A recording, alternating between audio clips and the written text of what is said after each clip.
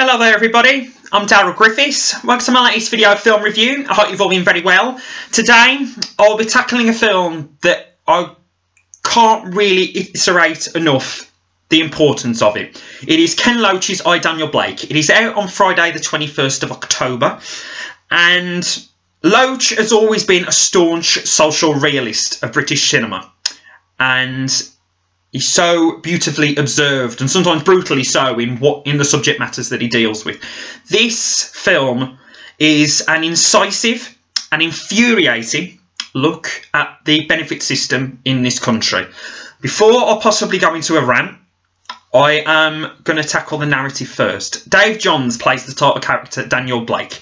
It is a middle-aged man who has just suffered a severe heart attack and recuperating, and he used to be in carpentry, and he's struggling to find paid work, and he's such a hearty, passionate, tenacious character that you can't help but root for.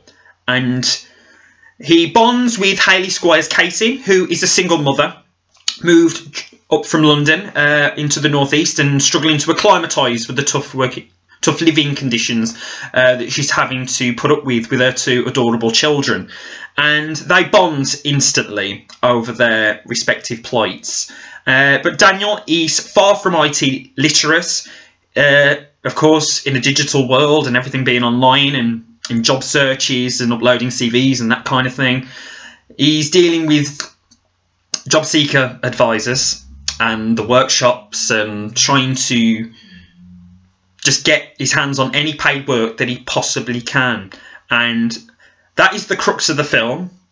I know it doesn't sound too excitable and it's very hard-hitting, but I can't stress just how astonishing I, Daniel Blake is. It really does tap into a lot of pain, a lot of frustration that I think the country as a whole has. And from a personal standpoint, I used to have to seek JSA, and I'm sure most of you guys may have been in a position at one time or another. In my case, it was 3 months straight out of uni, got a seasonal colleague job that weren't able to keep me on, and then I was on again for about 6 months, and it was the worst time. Mentally, I was all over the place, and I think people take for granted just how much of an effect this can have on people. And there's such an argument about mental health in this country, and that there's not fair coverage and there's not enough money being poured into it. But in such a state that the country is in, it is so broken. The benefit system is as convoluted as they come. Sure, there are people that are more than happy to just sit on their arse, and arguably, and usually the more vocal people, and they'll stress, oh, they'll play the immigrant's card, or, you know, they just don't want to work. But when you see people like friends that have struggled with this, and I know for a fact, I'm sure I'm not alone in this, and you see friends struggle day in, day out with such passion and enthusiasm to just work and do what they want to do. And I was shaking my head so much during the film, because this is what this country has come to, and what, I'm sorry, the Tory government have provided over the last decade. And so many wonderful talents, people in general, suffering day in, day out. It is such a frustrating thing to witness, especially on a cinematic level, because this really does drive it home in such a heart-wrenching way. And Dave Johns' performance is just astonishing.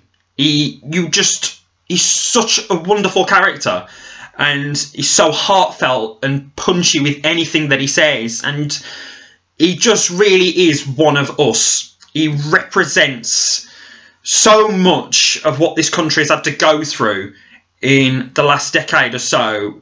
And Hayley Squires Katie, she's fantastic as well. There is one particular sequence in a food bank which will just break your heart.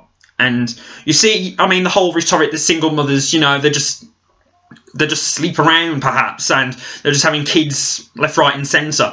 But it can't be as narrow-minded as that. Every situation is different, and I think Hayley Squires' character really does represent that in such a beautifully nuanced and effective way. Loach's direction, as you would expect, is rigid. It's beautifully observant and brutally so at times, and with his inane questioning from job seeker advisors, and they almost speak in such a robotic tone. I think that's the only way I can put it, down the phone, where you're trying to deal with your issues and your claims, etc.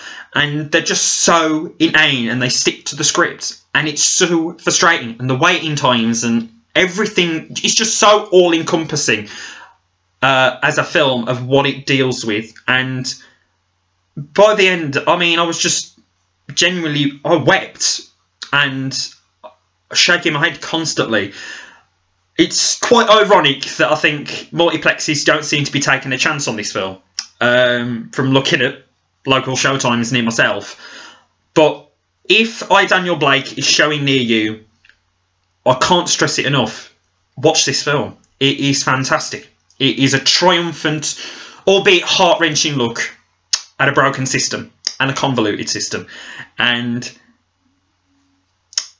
it just, there needs to be drastic change. And I hope that something like this, I mean, we always talk about the power of the arts, and I mean, in a climate where you feel like everything's being chopped to pieces in terms of funding and all that kind of thing, I really hope that this film gets the broad audience that it demands and deserves.